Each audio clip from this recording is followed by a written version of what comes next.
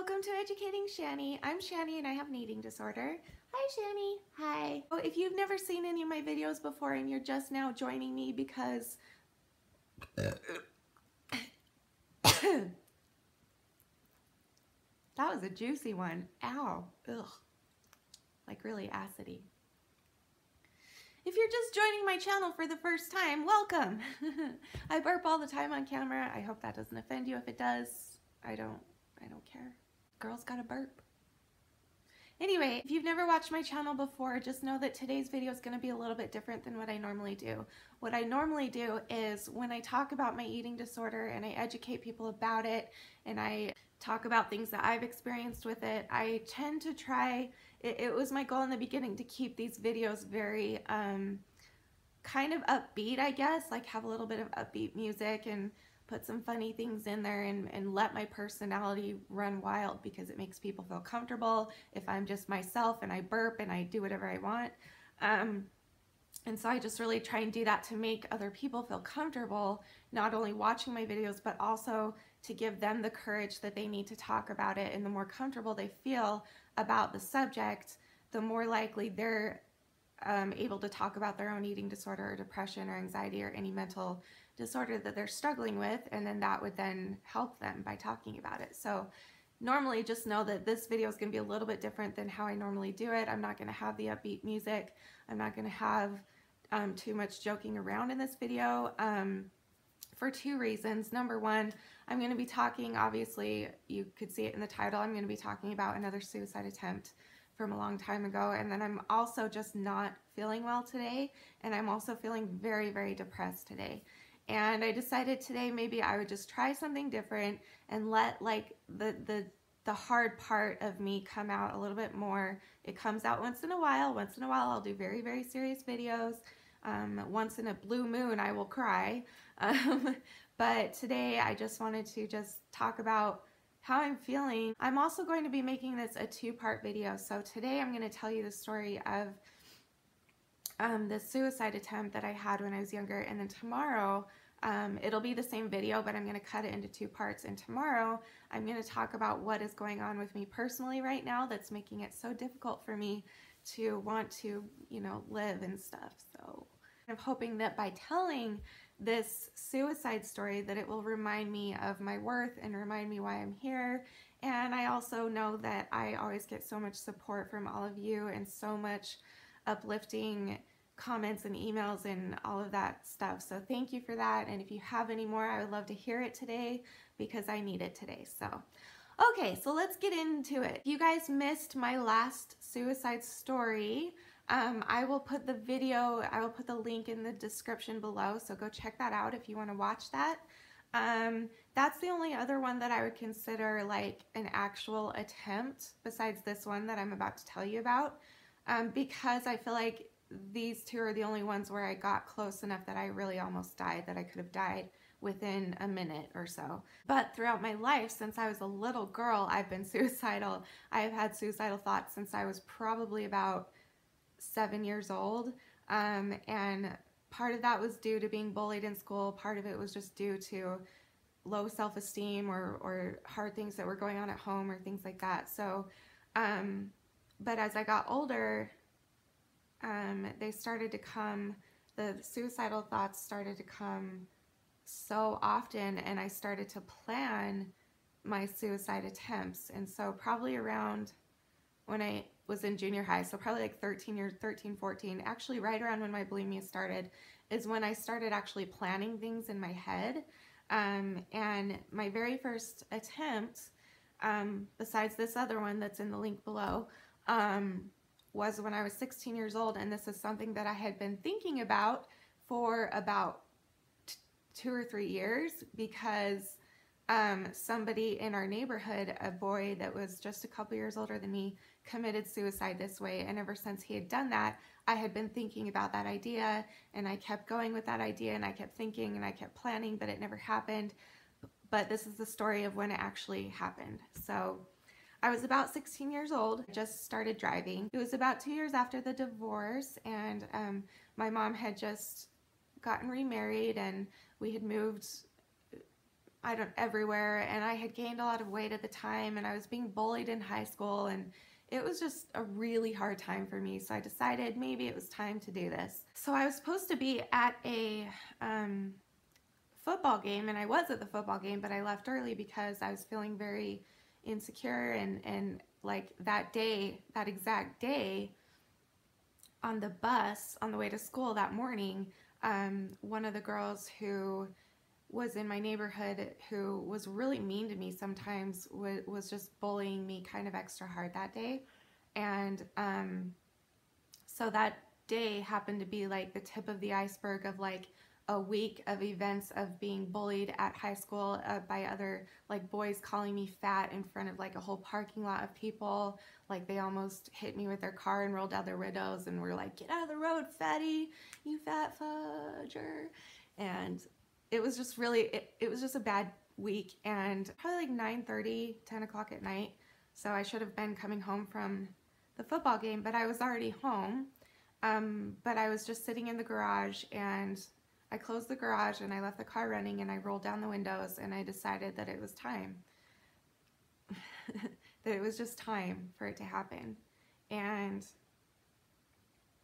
I just remember thinking, while the garage was like filling with fumes, I couldn't really see it, but I could feel it, I could smell it. I have a very strong sense of smell too, so I smelled it like right away.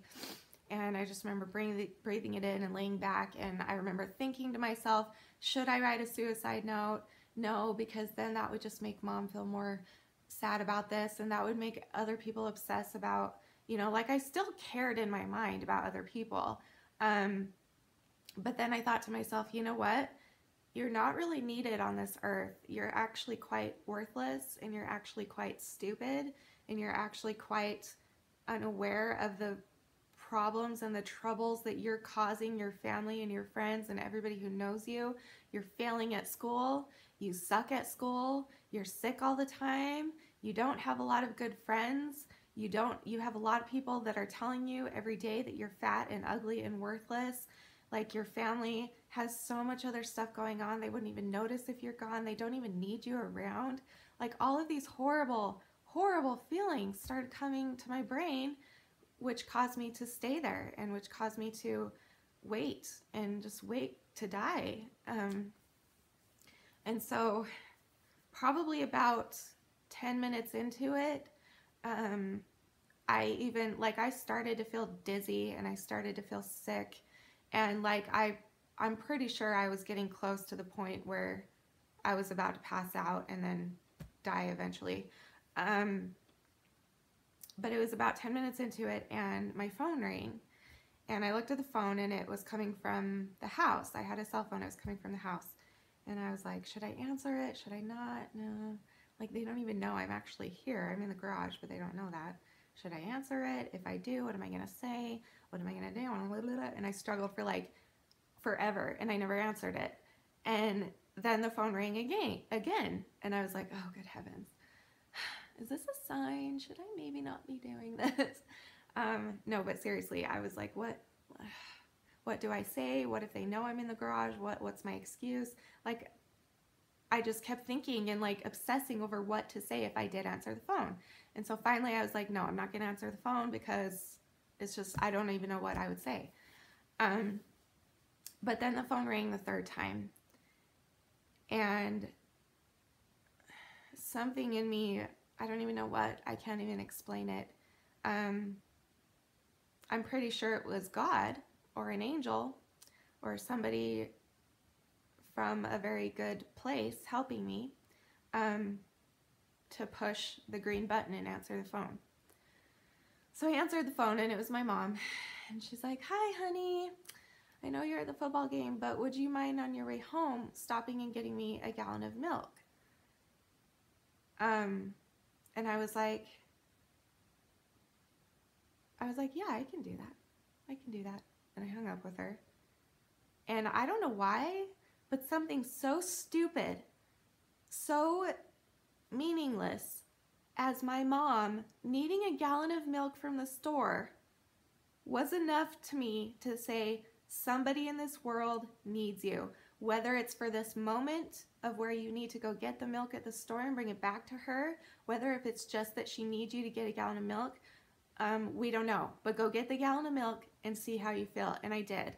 I left, rolled up the windows. Actually, I let it air out after I got out of the garage, and then I rolled up the windows. I drove to the store. I got her a gallon of milk. I brought the gallon of milk back to her. I put it in the fridge, and I went down in my room, and I just went to sleep. And the next day, I remember thinking it was weird that I went because I don't sleep, you guys. I don't sleep at night. I don't know if you know that about me. I don't sleep at night, even growing up ever since I was little. I don't sleep at night, but I fell right asleep that night. And the next day I woke up feeling just this feeling of like gratitude towards not only my mom for saving my life, but also towards God for having her call me. And again, even if it was just so stupid as just to go get her a gallon of milk, it was enough to snap me out of it. It was enough to let me know, okay, you know what, maybe I am needed, even if just for that moment. And I think sleeping on it later and then waking up in the morning with a fresh mind, I think I was able to realize that day my worth and my place in this world and my place in my family and my place with my friends. So yeah, suicide for me has always come and gone. The thoughts have been there my whole life, but it's very rare that I have acted on it, or at least to the point where I almost died. So I'm very grateful for my mom. I'm very grateful for God. I'm very grateful for whatever angel or God or spirit or whatever was with me that made me push that button to answer that phone. And I think I also need to give myself some credit. I would not have done that back then, but now thinking about it and talking about it with you guys and knowing how much that I have grown in the past few months by doing these videos, I'm to the point now where it's important that I recognize the good that was in myself growing up, because one of the things that keeps me sick is constantly reminding myself of the stupid things I did growing up, or the worthlessness that I am, or yeah. So I just need to acknowledge that there was a part of me that did care that night, that thought I should answer the phone, and not just that, like there was a part of me that said, Mom needs milk, go get the milk. Like, it wasn't like I need to give myself some credit. I'm not sure how to do that, I guess, but I know that I deserve some credit, and I need to acknowledge that, or else I'm never going to get better, because I'm going to feel guilty about it forever. But I need to realize that I did have a good heart, and I did not want to hurt anybody, and like up to the last point of should I write a suicide note or not. Like, I mean, would that hurt my mom's feelings more or less? Like, obviously I still cared. Obviously I still cared about everybody else, and I still to this day care about everybody else, and that has been my lifesaver. And yeah, I'm going to end this video here, and I'm going to continue this talk tomorrow. I'm going to do it right now, but you're not going to see the rest of it till tomorrow. And I'm just going to talk through how I'm feeling right now and other things that I'm thinking and feeling and that I feel like I need to talk about. So join me tomorrow for that. Sorry, Mom, but thanks for saving my life. I love you, Mommy. Okay, and I love all of you too, and good heavens.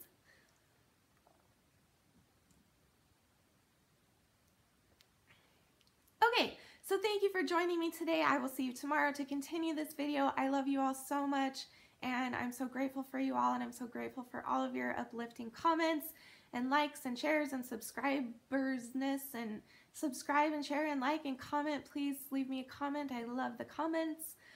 They sometimes just save me for the day, and I really appreciate that. So thank you, and I love you all, and I will see you tomorrow. You are beautiful. You are worth it. And I am too. Thanks for watching. Bye.